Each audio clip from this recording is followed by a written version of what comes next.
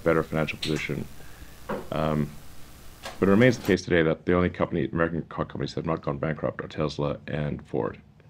And, you know, unless something changes significantly with Rivian and Lucid, they will both go bankrupt. They're tracking to bankruptcy. They may not say like that is currently, like if this was an airplane, they're going like that. So if something happens to go, it's change. Okay, but currently the intersection with doom. Yeah. So you know, I hope they are able to do something, but unless they cut their costs dramatically, they are in deep trouble. So we have seen Elon giving an interview about Rivian, and during an interview there was a mention, the discussion about Rivian and Lucid, and he said that Rivian and Lucid, they need to minimize cost if they want to survive for the coming few years. It's a really interesting comment, and looking closer into the detail of the two companies, while parallels exist with Tesla's situation, a few years ago money supply was far less of a problem than it is now going forward. With interest rates trending the way they are, the effects are twofold. Cars are less affordable, that is higher monthlies, and companies have less effective cash or higher interest.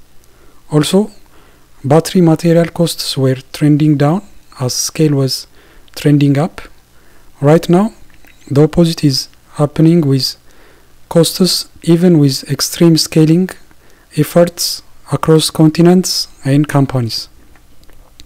What Tesla did well, while calling it minimalism, was to make their mass market products extremely simple.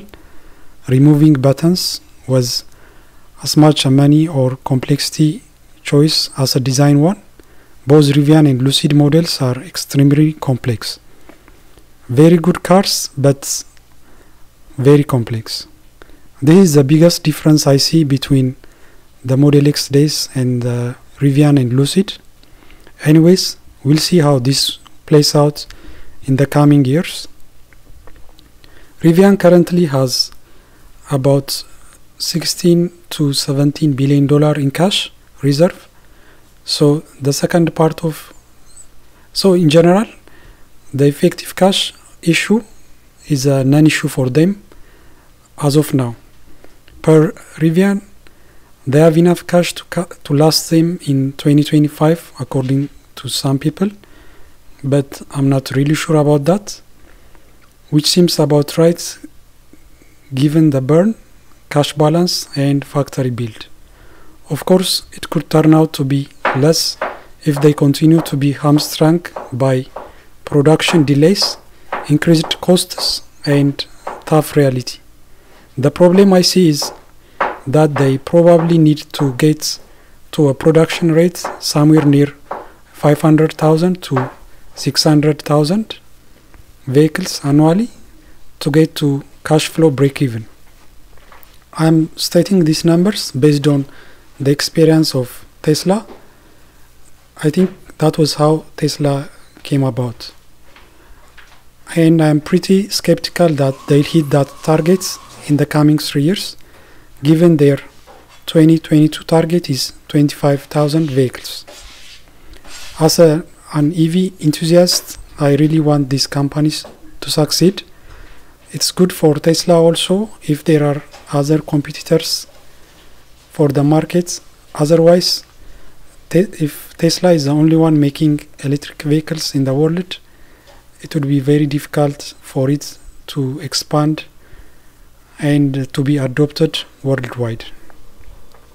And one more thing, currently what I think they are doing right now, these companies, they raised prices on new pre-orders and are quickly ramping up production on existing pre-orders by prioritizing certain builds first, that is Black Mountain interior, Adventure package, and 21-inch road wheels, and prioritizing certain locations that is anywhere with an active service center. It might piss off some long-held pre-order holders, but it's what they need to do at the moment. I think it's better that they swallow the bitter pill now with expansion, including the new factory in Georgia. If they truly do start to show a big risk of bankruptcy, I think I wouldn't be surprised if they get bought by another big company like Amazon or something. So anyways, that's the updates I have for you. I would like to know your thoughts about how